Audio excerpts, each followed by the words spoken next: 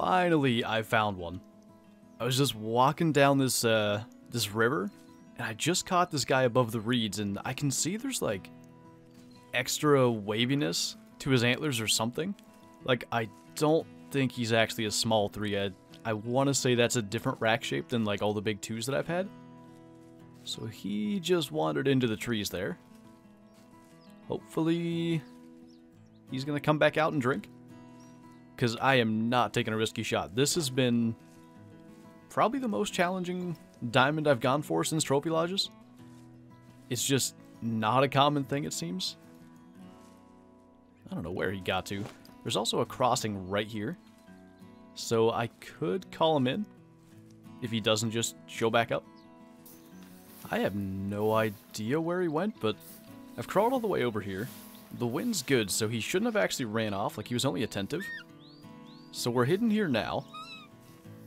And I think if we spam this a bit, he'll probably come out of wherever he's hiding, but he's going to come, like, right at us. So I'm pretty sure frontal shot will be okay with the Mosin. I mean, roe deer are pretty much made of paper, but if I could get some kind of broadside, that would be preferred. I think I hear him. I don't even know if that was him for sure. Might have to go open sights, I don't know. Like I said, we're hidden. There's a female. Dude, it's gonna be right on top of us. One coming in from behind us as well, it sounds like. I'm sure that first one I saw come down here was a buck. I'm just not sure it was him. That's a female. Dude, this is so close quarters, and I don't like it. I'm gonna go ahead and take the scope off, just so I can see better. Where are you? Is that him? No. Wait, yeah. I thought that was like a two-prong one. Okay, we should be maybe okay to wait for a better angle then. I really don't want to, like, hit the roe to your shoulder blade. He's attentive. Ah, come on, man. Give me broadside. Not through a tree. I don't want to take that. I don't know if I can quite catch lungs. I'm pretty sure even intestines is good enough. Can I spot you? Okay. That was not how that was meant to go, but dropped on the spot, so I think we got a little bit of, like, liver, stomach, something in there with a lung shot. Now, I definitely want a can check.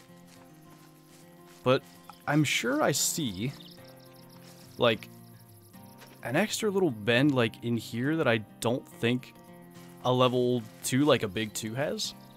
So I think that's it. That's why I'm being extra careful on a roe deer of all things. I see you over there. Not as careful on that one. That one doesn't matter as much. I won't lie, I'm a little nervous because I was shooting geese earlier. I didn't shoot a lot of them, so I don't think I left anything. Consec's good. I'm just going to sprint right over here. I don't know. Maybe I'll take a quick screenshot just so I have it. Because I do think there's a pretty fair chance this is the biggest roe deer I've shot.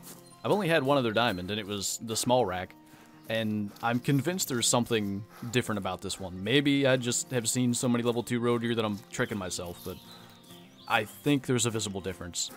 Okay, so got the camera ready so I can hopefully do this quickly and not have my consec die right before I claim this guy. Pretty much got all of his antler out. That's nice. So, please be this. I don't want to be hunting Hirschfeld anymore. Yes. He's not even as big as I thought. 955. So, is there a difference then?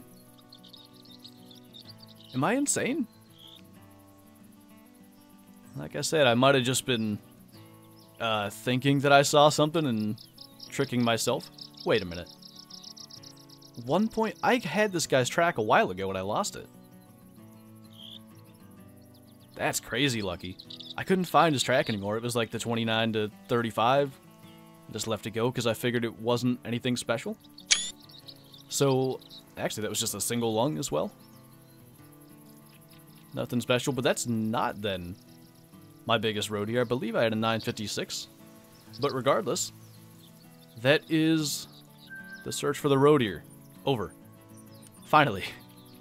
And, unless I'm mistaken, the final piece of the antlered animals puzzle. So I think we now have every legacy antlered animal diamond in the Trophy Lodge. After, when was Trophy Lodges released? April sometime, so 3.5, 4 months. Not bad, and go figure it would be a Hirschfelden species to make it take the longest, but I mean, to be honest, the Hirschfelden Lodge is looking quite good. I want to do some moving stuff around. I don't think I'm going to worry about that right now. We've got pretty much everything we need, and this diamond fox off of Yukon that unfortunately nobody got to see. But anyway, that's it.